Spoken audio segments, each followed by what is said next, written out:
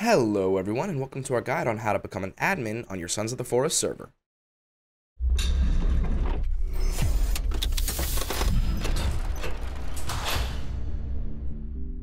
Sons of the Forest is a very fun game, and is really great to play when you're playing in survival.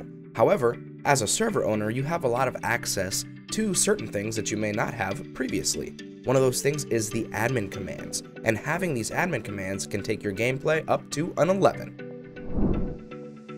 Becoming a Sons of the Forest admin.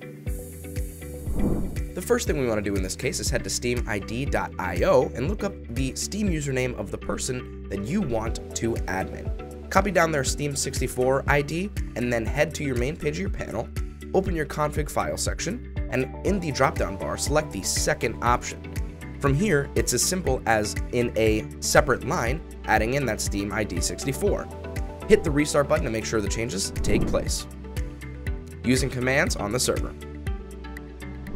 Now for the easiest part of this whole thing, just open up your chat bar and type in cheat stick in the chat bar and then hit F1. You'll see the entire console laid out with every single command that is available in the option if you've done this right.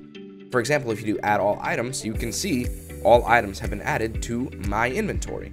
Another fun one is obviously God mode, and if you do God mode on, then you're safe from damage. If you do speedy run on, then you run super fast when you sprint, and super jump on, then you jump super high. It's actually a lot of fun to mess around with things like this, and there are a ton of fun ones that I recommend you give a shot. Conclusion. Hopefully you found this quick guide helpful, and if you want to see a full breakdown of the admin commands, let us know. If you happen to like this video, please consider leaving a like, subscribing, and ringing that notification bell. That way we know this is the type of content that you like to see. Until next time.